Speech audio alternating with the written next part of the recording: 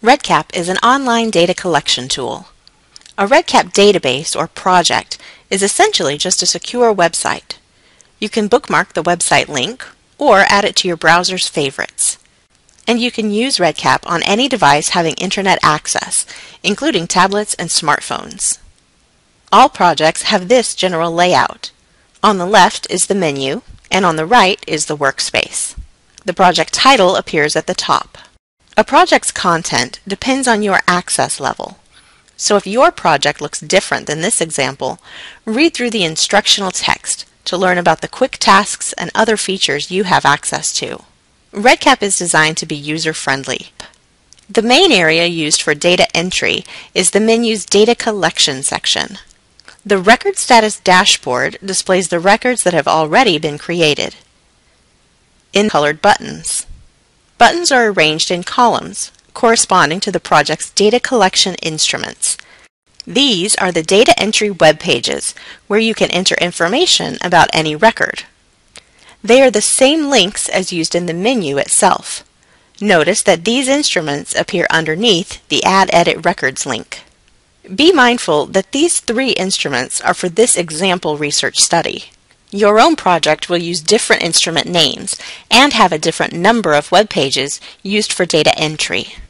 On the Add Edit Records page, I can open an existing record by selecting it from a list. Or I can type a keyword or phrase and open a record by selecting from the matches. This page is also the only place where I can add a new record. In many projects, adding a record simply means clicking a button. But if you see something different here, such as a place to type in a new record name or number, then follow the built-in prompts and instructional text to add a new record. In this example, REDCap assigns a sequential number to each new record and displays that at the top of the record home page. Your project may call the record ID something different. REDCap can store almost any type of data, so it's used for many purposes. Always carefully read through any special instructions you see on your record homepage or elsewhere in REDCap. To begin data entry, click any colored button. Notice that they are all gray by default, indicating that no data has yet been saved. Let's begin on the first instrument. This page is the data collection instrument. It's also called a data entry form. Notice that it corresponds to the first instrument name in the menu. On the instrument, the questions or descriptive text usually appear on the left, and data entry fields appear on the right. The questions in your project reflect your particular work. There are several different question types used on REDCap instruments. Most are pretty self-explanatory. Over the next several minutes, we will explore examples of the most common question types that you might encounter. This form starts with text and notes boxes. You can type in answers or use copy-paste. You can also use the Tab key to move to the next field. A green highlight indicates where the cursor is. There may be additional text underneath a field. That text is called a field note and will remind you of any additional instructions related to a particular question. Some text fields require a specific type of formatting. This is called validation. The next few text boxes are validated to ensure I enter the correct format for each. Notice that REDCap automatically reformats certain data. And if I make a mistake, REDCap will display an alert. Validation is a way to ensure that data is saved in a consistent format, and most projects use this functionality.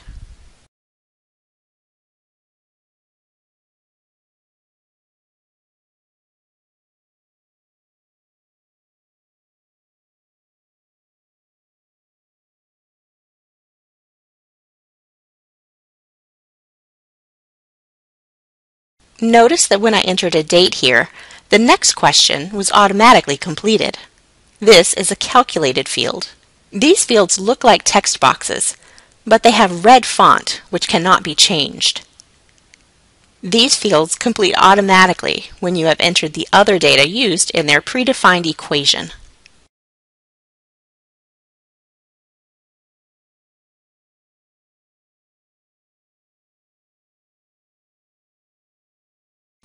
Multiple choice fields are commonly used on data collection instruments.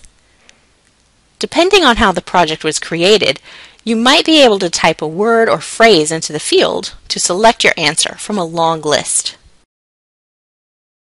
You might also have checkboxes, where more than one answer can be selected. You can almost always edit data in REDCap. Follow your study's procedures to select the correct form status answer. And remember, you can always leave it as the default incomplete and change it later. There is no auto-save in REDCap, so save early and save often. There are several save options at the bottom of the instrument and in a floating menu. Each option has slightly different functionality, so select whichever one applies for your particular situation. Again, you might see even more options here, and your study procedures should provide guidance about which option is best for your data entry workflow. Let's save the record and move to the next form. Notice that I am now on the second data collection instrument, but the same record is open. I can now enter more data about this record. As I enter data, I'll get more validation reminders if I enter anything in the wrong format or outside of the expected range. Notice that whenever there is a range validation, I can save values outside the expected minimum and maximum. This value is displayed in bold and highlighted in red to illustrate that it falls outside the expected range, which was predefined for this field. Let's select a form status and save.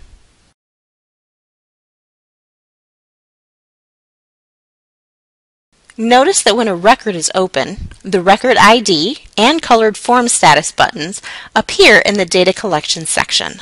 Clicking the record ID link takes you back to the record home page.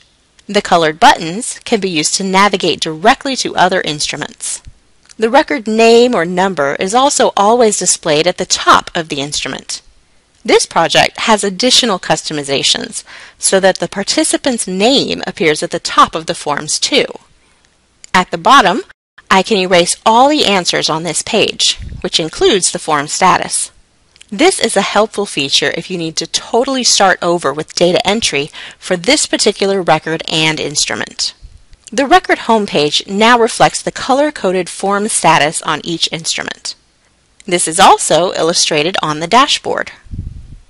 Clicking any button opens the record on that particular instrument, allowing me to resume data entry.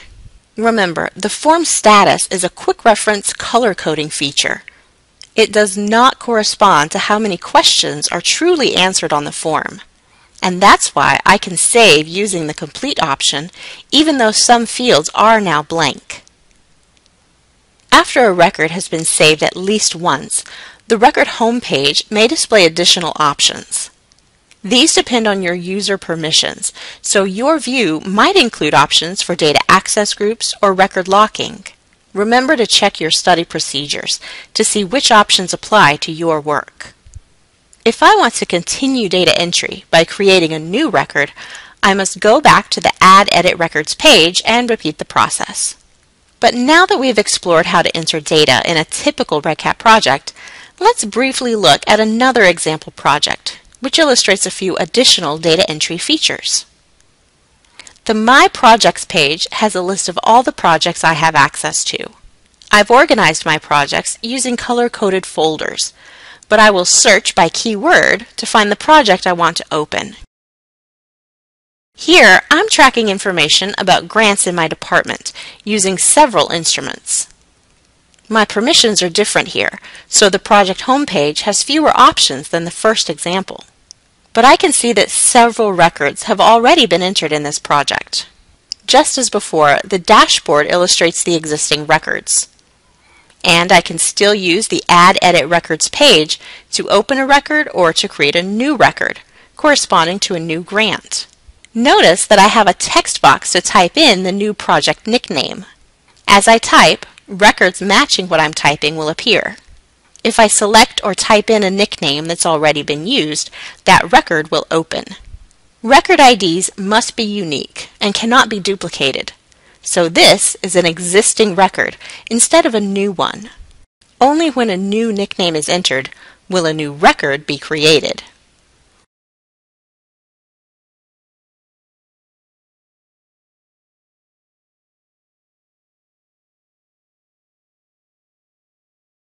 Data entry proceeds much like in the first example.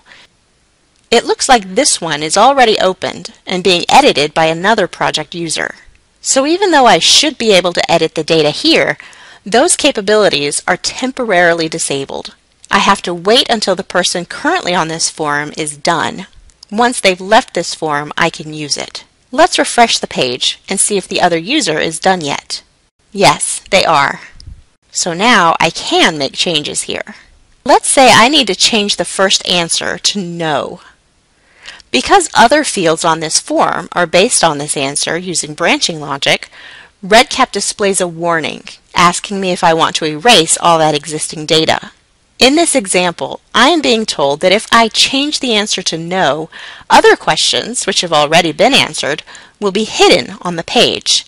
That will erase their current values, meaning that their original answers will be lost. It's crucial to read through all such prompts and alerts and understand them fully before proceeding. If you aren't sure what to do, choose to leave the field and data alone and contact your study team for guidance. Let's explore two final features that you may encounter during data entry. Longitudinal projects capture the same data multiple times. This is one of the most advanced project types in REDCap.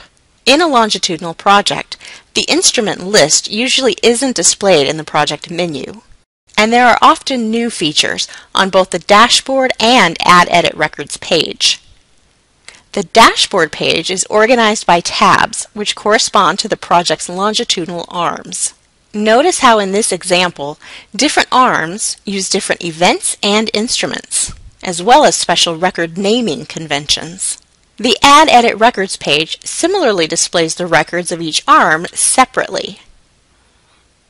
To open an existing record, I must first select its arm. To create a new record, I must also first select the arm. The record home page is then displayed. Let's use the floating save options to move quickly through the remaining instruments that apply to this particular record on this specific longitudinal event. Notice that in longitudinal projects, both the event name and record ID are displayed in the menu and at the top of the page during data entry. Now that we've saved some data, the record home page has some new options to delete data based on an entire longitudinal event.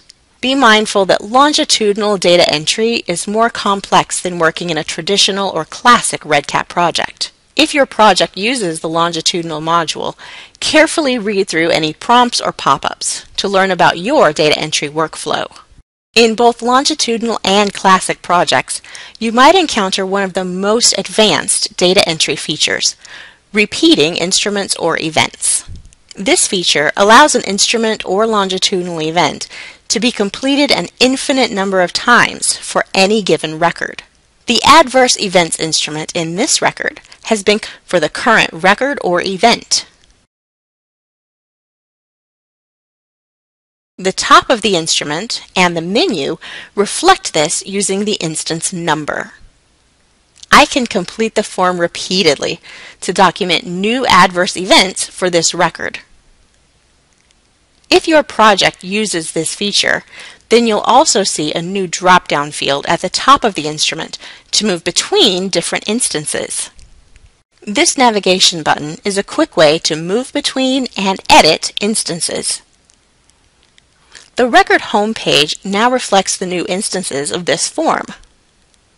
There is no limit to the number of instances, so if your project uses this feature for any particular data collection instruments, you'll be able to save an unlimited number of those forms for each record. One final note about this advanced feature. When on an instance, the delete option at the bottom will simply erase this particular instance, leaving all other instances alone. Notice that after deleting this instance, the record home page updates accordingly.